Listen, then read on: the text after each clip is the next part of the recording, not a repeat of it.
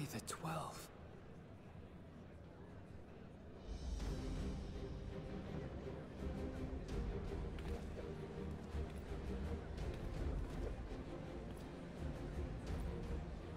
Glad you could join us. I hope you don't mind, but we went ahead and started without you. As you can imagine, our traveling companions were eager to become acquainted. 'Tis a rare thing indeed to see such a diverse and talented group of individuals assembled for a single purpose. We fight not only for the sake of Eorzea, but for the entire world, including the people of Garlemald. Much rides on the efforts of the Ilsabard contingent. Indeed, which is why I am glad to find myself in the company of many trusted comrades, yourselves included.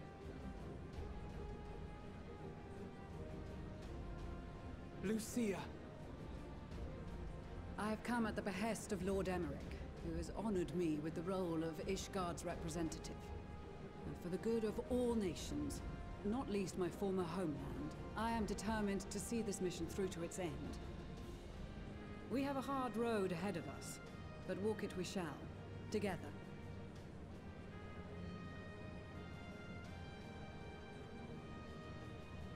We too welcome this opportunity to work together once more.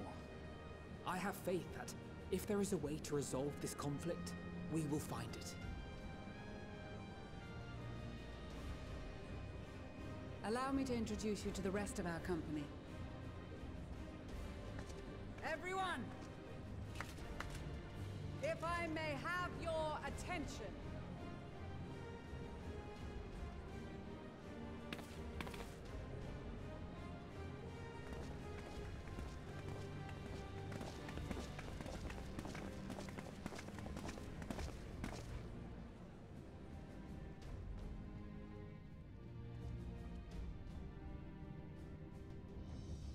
Might I ask you to speak first?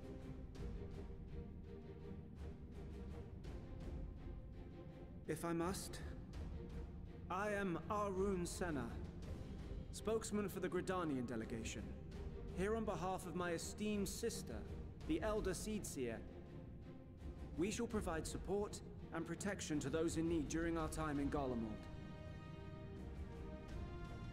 To that end, I am joined by healers selected by the Conjurers Guild, with the Order of the Twin Adder's Finest serving as our escort.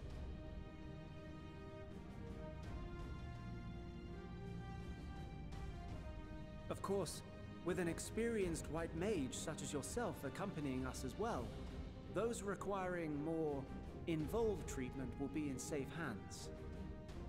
Raya O sends her regards, by the way.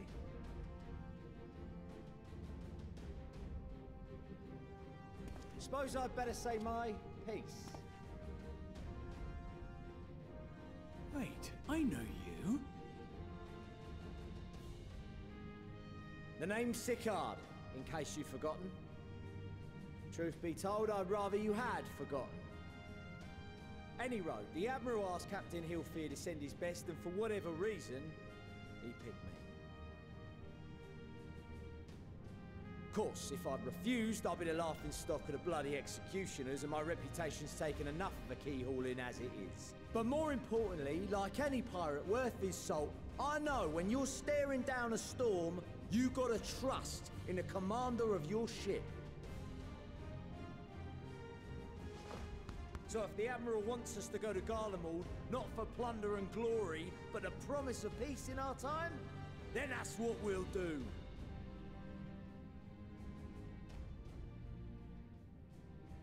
Since we all know how much the Empire loves its steel, we thought we'd bring along a few smiths to make the most of it. Give them a pile of scrap and they'll cobble together anything you fancy. Of course, just like the Gridanians, we got fighters of our own. We might have come with a more constructive purpose in mind, but we're more than capable of cracking skulls, believe you me. Well, you're certainly raring to go. But then again, so are we.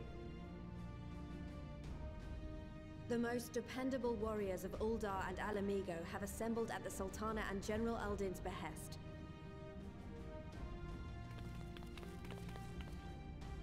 If Garlemald has truly fallen, then the whole place is likely to be crawling with Telophoroi. We'll need plenty of troops to clear and hold a path for others to follow. That's where we come in. Naturally, Marshal Terrapin and I will be leading from the front.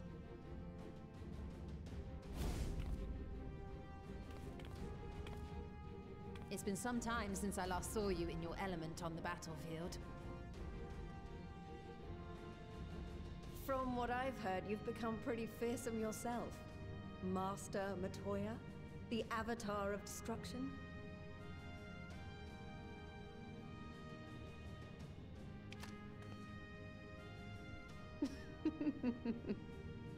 With comrades like these, I know we'll succeed, no matter what awaits us. And then we might finally get a chance to enjoy a good long rest. But until then, let's give it our all.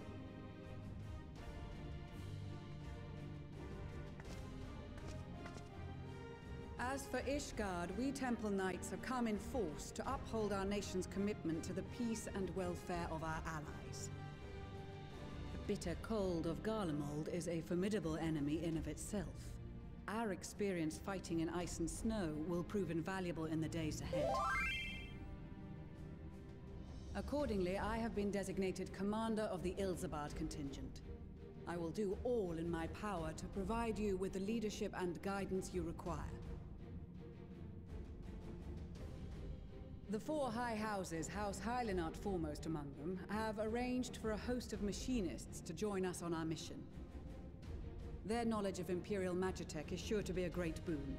They will address any problems of a technical nature, together with the smiths of Limpsa Lomitsa. There is another awaiting introduction. Lord Emanolain! Ah, yes.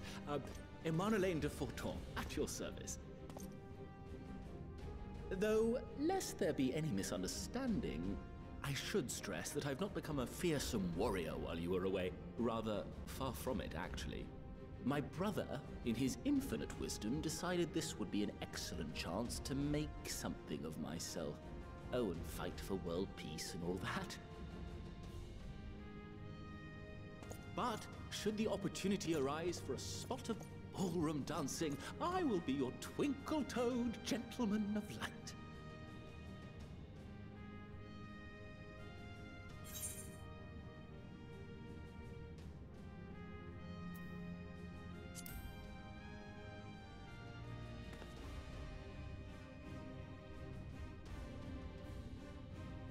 Huzzah! I cannot wait to regale Honoroa with my tales of derring-do. I believe that concludes introductions for the Grand Company of Eorzea. Our allies from the Eastern Alliance were due to arrive some time ago, but it would appear they have been delayed. Would that be the Shinobi of Doma? Actually, they've been tasked with relaying messages back and forth between the various Eastern nations. According to Lord Hien, however, an equally capable company of warriors has been sent in their stead. Out of my way, you preening fool!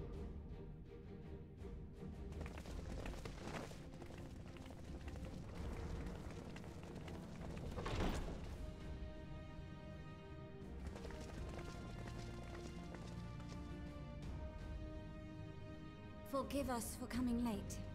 We are the delegates of the Eastern Alliance. Cyrena, and you've brought company. For battle and blood we come, as a step is sorely lacking in both. No towers befoul our lands, so we marched on those of Doma, only to find them beyond our reach. But now our thirst for slaughter will be slaked. No quarter to the enemy! Sadu Hatun, no. We go to make peace with the Iron Men, not war. Warriors of the Steppe, we've heard many tales of your bravery. We welcome you as allies. And these other ones you have brought are... Members of the Dalmascan resistance group, Lente's Tears.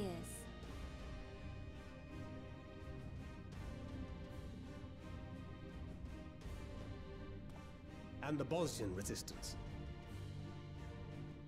Between them, they have a wealth of experience in espionage, and are particularly adept at infiltrating Imperial facilities, which is fortuitous, since Garlemald's domain is so vast that I could never hope to handle reconnaissance duties all by myself. Dalmasca, Bosnia, Alamigo. All lands which have suffered the tyranny of the Empire. I would never presume to question your motives. Nevertheless, I must reiterate that our goal is to aid the victims of the Telophoroi, the common folk of Garlemald. And they are victims, make no mistake. Though I understand that many may struggle to see them as such. You're more right than you know. For every one of us that answered the call, there were a dozen that refused.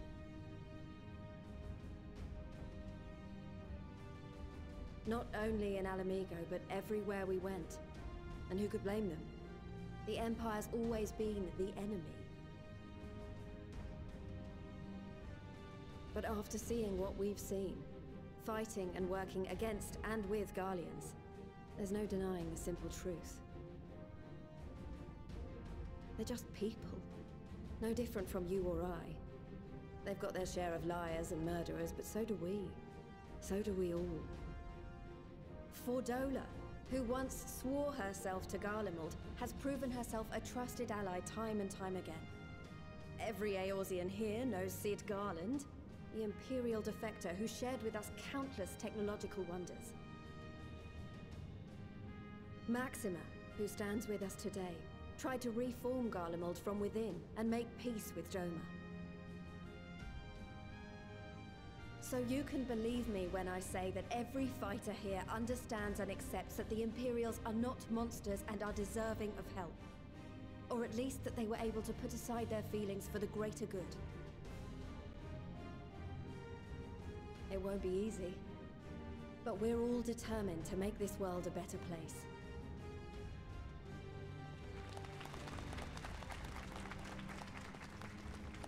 What lingering concerns I may have had were clearly unwarranted.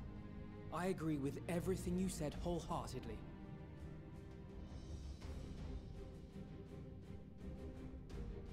Then we are in accord. Now, let us review our strategy. To reach the Garlean capital in northern Ilsabard, we must cross the central mountain range. Fortunately, Garlond Ironworks can provide aerial transport, sparing us this most treacherous part of our journey. However, attempting to fly any closer to Garlemald would attract the attention of the Telophoroi. As they appear to have seized control of the majority of the Imperial military, we must assume that includes its fleet. In addition, Garlemald possesses devices that can interfere with airship navigational systems, further discouraging an airborne approach. Given the circumstances, the closest we dare deploy our contingent is an area between the range and the capital, the Magna Glaciers. From there, we must travel the rest of the way on foot. We will also need to bring the airships with us to ensure we can withdraw with haste. Although much of the terrain will be blanketed in snow, we should be able to make use of local roads and shipping facilities. The vast ice field will afford us an unobstructed view of the surrounding area. On the other hand, it will also allow others to easily spot us, so it is imperative that we only make camp in positions where we can easily defend ourselves. And the airships, which must be kept safe at all costs. We cannot account for every possibility, so we must be prepared to think on our feet. We will be tested. Sorely tested, I expect. But for our homes and for our people, and a people not our own but in need, we will succeed. Spare no effort in your preparations. Once we depart, there is no turning back.